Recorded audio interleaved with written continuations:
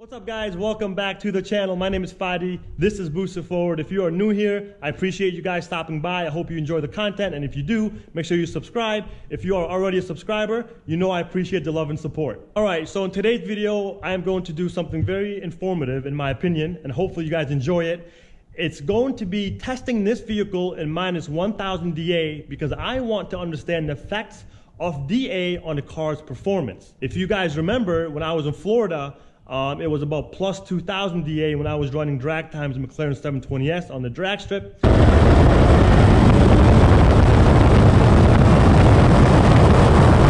And now we're getting about minus 1000 DA. So the question now is, when I go from plus 2000 DA in Florida, where the car ran 60 to 130 in 5.31 seconds, what is it going to do here in minus 1000 DA for the 60 to 130? What kind of effect does the DA have on the car's performance? You know, we always talk about DA this, DA that, and I've done it before. I mean, you guys saw my last video, I talked about DA, but honestly, I want to know, what does it do to the car's performance? Does it really make that much of a difference? Is the difference small? Is it big?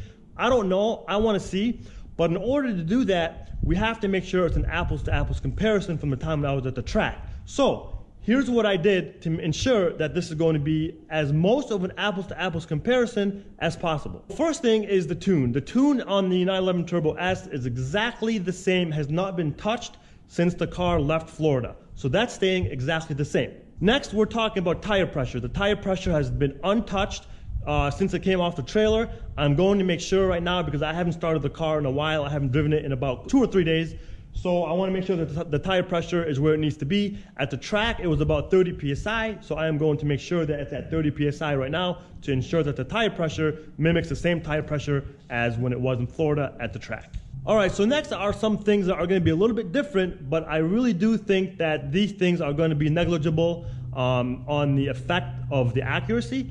And the first thing is going to be the slope of the road. Obviously, I'm not going to be able to mimic exactly the slope of the track, but you never know, I might get lucky, we'll see. But I am going to try my best to ensure that the slope of the street where we do this test on is going to be within 0.5% of the slope of the track. Next is going to be road surface. So obviously on the track there's VHT laid down, which means that there's more rolling resistance, and you may think that that's going to be an advantage on the street given that there's no VHT, there's no glue, and there's going to be less rolling resistance. But you have to keep in mind that on the track it's extremely smooth. There's not a single bump on the dragway, where on the street there's going to be bumps, there's going to be cracks, and so on. So any advantage that we have on the street from not having as much rolling resistance is basically negated because of the fact that it has bumps and cracks, and it's going to be not as smooth as the track. So in that aspect, I do think at the end of the day, it's basically a wash. So the last thing is going to be the launch of the car. So when I was on the track, obviously I was launching the car, and that's how I obtained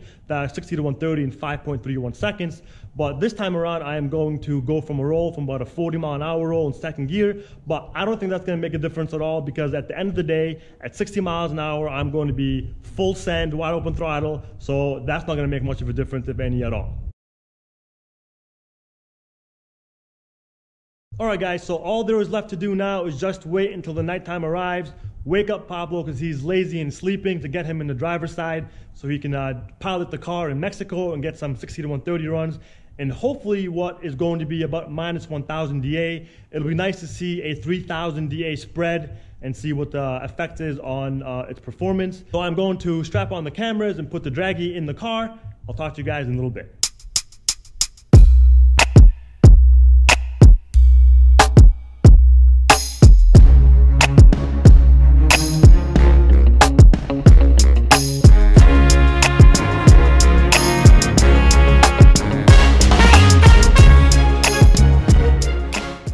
Alright boys, so I am ready to head out right now. It's about 10 o'clock and the DA is looking pretty good.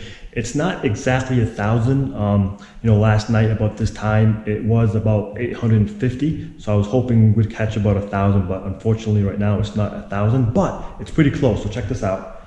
So as you can see here, we got the TRC app, we go to the weather, we go to refresh.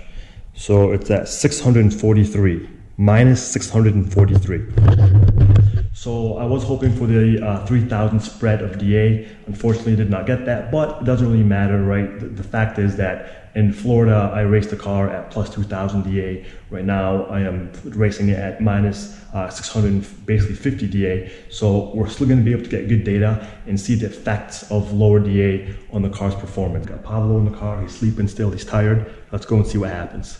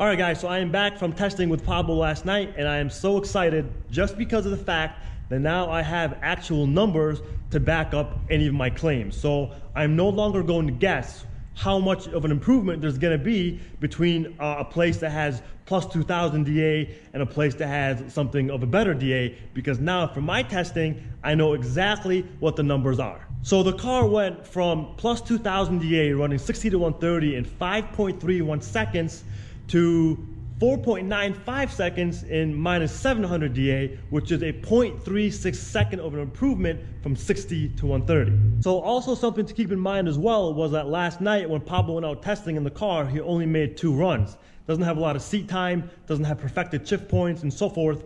But when I was at the track in Florida, I ran the car over and over and over again. And out of the 9 times that I've ran, 5.31 was the best. So I think with more seat time in this car, Pablo could have gone maybe 4.8, which would have made the improvement from plus 2000 DA to minus 700 DA even greater than what it is. But I'm not going to speak about hypothetical numbers. Let's talk about the numbers that came from last night, and let's check out the findings.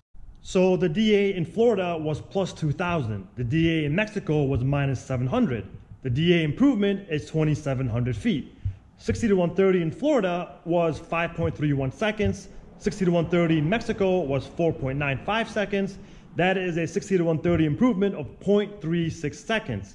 So from that, we can conclude that there was a 0.13 second improvement from 60 to 130 for every 1,000 foot DA improvement.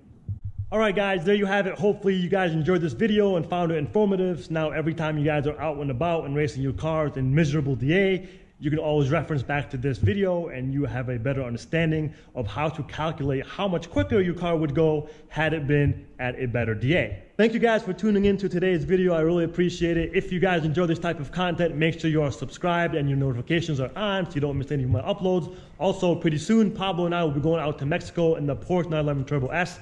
We will be running some pretty fast cars.